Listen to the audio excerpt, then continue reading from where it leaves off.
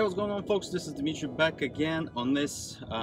It's a rainy day around here, so I don't know if it's sunny or sunshine on your end. And it's here was Labor Day, so it was a weekend for folks in the United States. So congratulations if you're here. If you're not, well, welcome to my stream. Basically in this video we're gonna talk about HELOC, my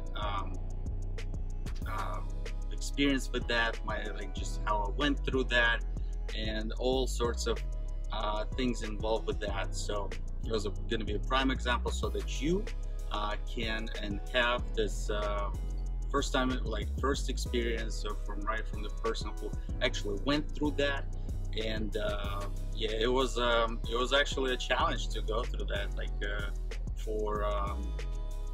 for me living here for some reason. So I don't know what was the reason, to be honest, behind it, but yeah, it wasn't a pleasant well, it wasn't a easy ride, but you know, it was a fight a little bit. So anyway, so yeah, let's get started really. So HELOC, what is HELOC, guys? So why is it important? Why is it, or what you can eat with it, and what is it called? Why is it called like that? And what is it about? So HELOC in general, it's acronym stands for Home Equity Line of Credit.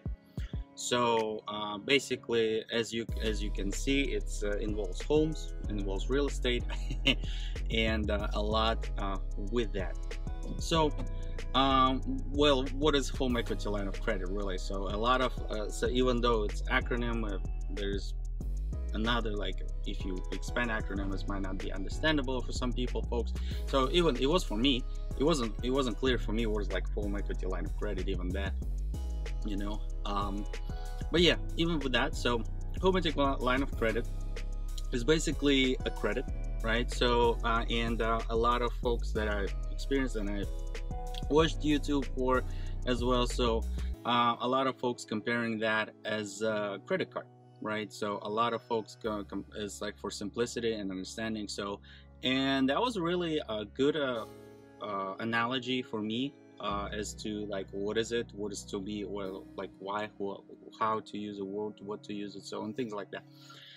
So it really, and it's almost works the same way as a credit card. So not necessarily 100% same, but it's sort of the idea is that, so you know, you get your money, you spend it, and then you pay interest on the things you spend. So you know, on the amount you spend. So that's pretty much the easy explanation on that. But what's the difference? The question pops into hey, what's the difference between credit card and HELOC, right? Well, there are a couple of them.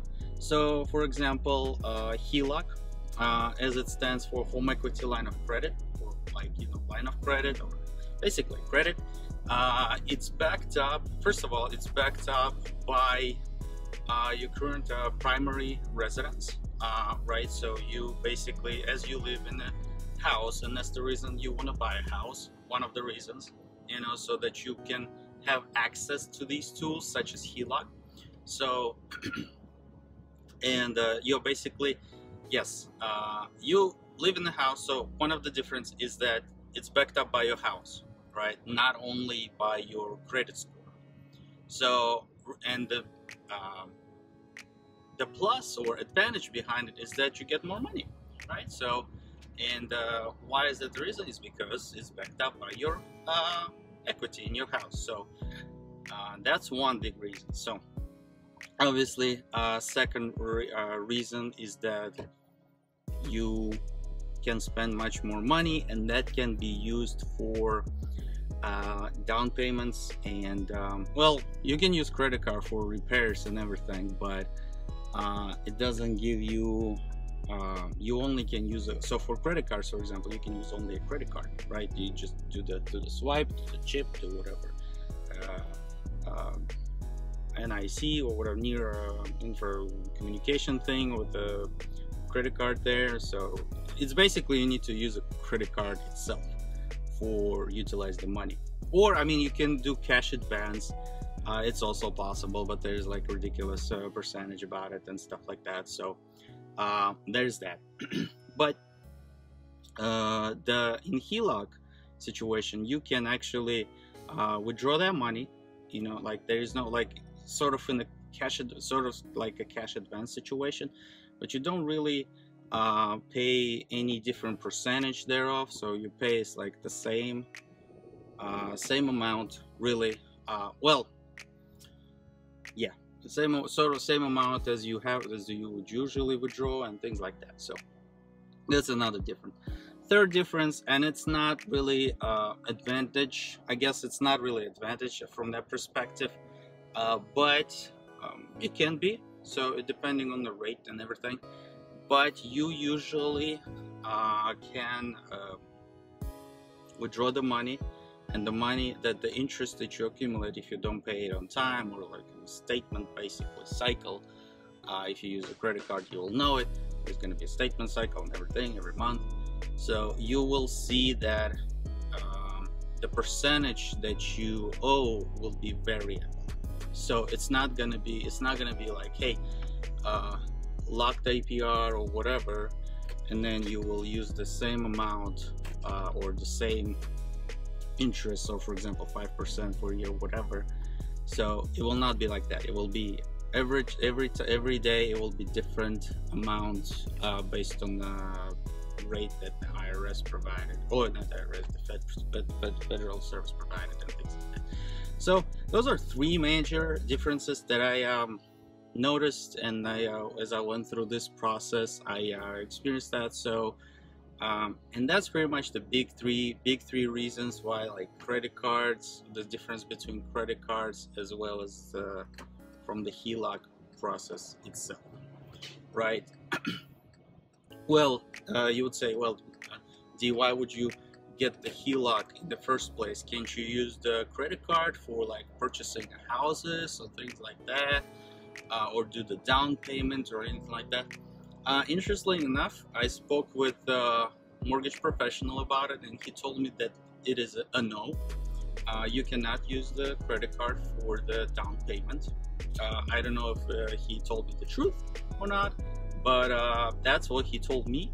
I don't remember the name of the company, but I definitely can say that he told me that the credit card is not available for down payments.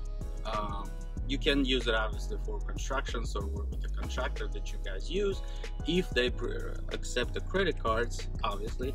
If they don't, well, there's no. So yeah, so this is pretty much the advantage of one of the strategies that you can use to purchase a house, and that's what I'm gonna use for in my specific situation. It would be working much better, even though like my original plan was to go with the house hack, is that to live in one house, fix it up, move to another one, fix it up, well obviously rent the old one out, then move to another place, fix it up obviously as I live there, fix it up, move to another place, rent the old one out. So it's kind of like that, build in the kind of snowball effect, so to speak. In this situation, what's gonna happen is that I basically get the money. I got the money from HELOC like a couple days out, so it's already signed everything. But then you're getting the money, and then you put the down payment from that money, and then you fix it up if it needs to be fixed up, and then you move in the guy or girl or whatever, so the tenant, and then obviously you rent it out, and then if you do the percentage right, the calculations right, so they pay the HELOC as well as the mortgage, right, and utilities or whatever, and maintenance fees and things like that. So I hope that guys tell you what the HELOC is about. I know it's not really deep, it's not really into numbers, it's not what you might expect to, or like, hey, I need more, I need like in-depth information. So for me, as I was looking for it, it wasn't really like I get the technicality of things, I like it, but for some reason sometimes it's too much, and for me it was too much. But like in my mind is better to communicate like in a general idea. Okay, so how is it better can be described in simple terms, and that's why I hope you guys I relate the information well to you, and then you benefit from the video. So yeah, this is what HELOC is about, and that's what I'm going for, and I already almost got it. So the experience wise, I mentioned that it wasn't easy. The reason is because a lot of credit unions that I went for some reason they either don't, like, they're sometimes federal, so Army or Army Force, so the folks that are in the military, they were focused on that market only. They weren't focused on the general market for some reason, so I don't know why. But anyway, I mean, there's like benefits and things.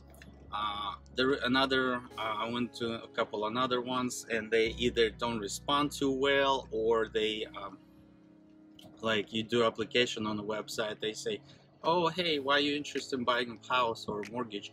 I was like, I'm not interested in buying right now, but I'm interested in the process that you have. So it would take like even more time, and then they would say, oh yeah, so this is we don't like their documents, we don't accept those documents, even though they're fine. So, and I was like, well, this is weird. So it's all of this to say is that don't give up, guys. So if you going for a HELOC, if you want to get it, you will get it. It's not like it's only you know, citizens are getting, or green cards are getting, or like people with a green card or anything like that. So even you, if a student in the United States, you can get it. So it's not like, obviously if you have a house though. So nonetheless, so you can get through it, you can get through the paperwork, you can get through it. So it's not stopping you in any way. So it's just gonna take time. So some people, they do well, some people they run quick, and unfortunately enough, I found that credit union like that, so they really communicable, I guess if that's the word. So they really fast on their response, they're really fast on how they approach it. Like they fast, they very polite, knowledgeable, and everything. So if you're interested, let me know in the comments below, and I will reach out to you and then tell you like what's the credit union was. So it's not sponsored or anything like that, so that's the reason I kind of like, I'm just happy with the service that they provided, because a lot of credit unions go like, oh no, we don't, like, our management doesn't allow that. It's like, dude, I'm giving you business, why don't you like do that? So anyway, yeah, so that was my experience. HELOC is a very good tool. If you don't have a house, obviously, unfortunately, you won't be eligible for that tool. But if you get a house, you got a mortgage, you got already things going in that way, so that's a video for you, obviously. And then if it helps you to build, more wealth, so that's a tool that can be used. And obviously this is a tool, but it needs to use properly. Obviously you're not gonna use the hammer to hammer your you know, food or whatever. So you're gonna hammer a nail, and that's why the HELOC is specifically used for that specific reason, is to hammer a nail and nothing else, right? You know. So yeah, I hope you guys enjoyed this video. So let me know in the comments below if you have any questions about it.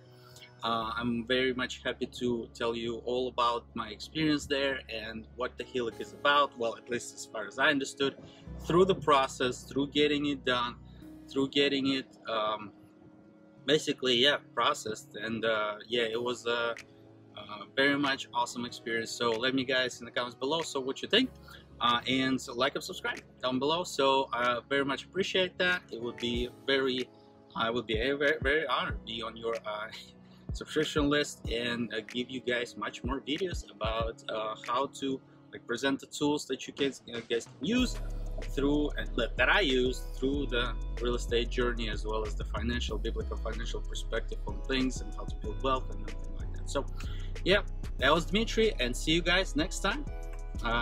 Dmitry is out. Ciao.